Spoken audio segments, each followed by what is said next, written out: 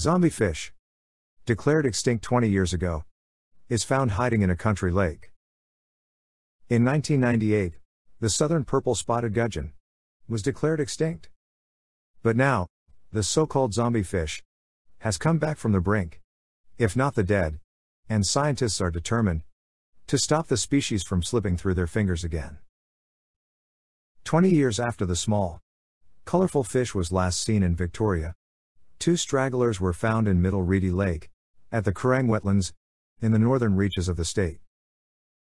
A task force of scientists and researchers was immediately set up, and like detectives, they set about methodically searching the wetlands for other members of the delicate species.